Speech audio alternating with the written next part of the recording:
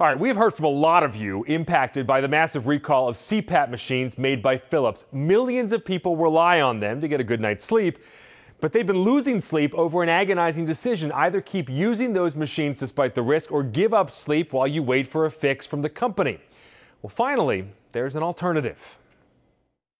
I need the machine to sleep. Like, I can't sleep without it at all. The last few months have been a nightmare for Gary Grosso. I tried to not use it, and that was a disaster. For the last 2 years, he's relied on a Philips CPAP machine like this one to help him keep breathing and sleep soundly despite sleep apnea. Until June, when Philips recalled millions of the devices, saying foam inside may give off dangerous gas or break down into potentially dangerous tiny particles which can be ingested. I saw possible cancer, kidney, liver, lung.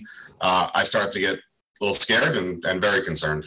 But Gary was stuck. He was nowhere close to having his CPAP machine for 5 years, at which point his insurance would cover a new one, and says he was told the fix from Philips could take a year. My option was wait or go out and buy a new machine on my own. Cash. That's a horrible choice to have to make as a person. He says it felt like everyone was asleep at the switch until this month, when his insurance company, Tufts Health Plan, told him it's now possible for patients to ask the plan to cover a new CPAP machine early, even if that 5-year period has not ended.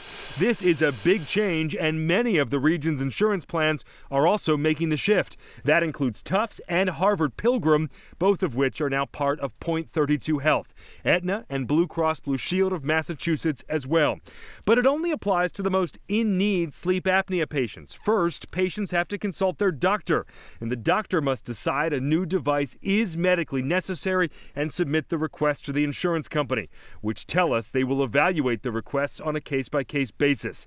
Gary, who hopes to be sleeping soundly soon, believes bending this 5-year rule makes sense given the scope and seriousness of this recall. If you need to go out 5 years down the road and start treating patients for cancer or other ailments, that's a horrible business decision to make.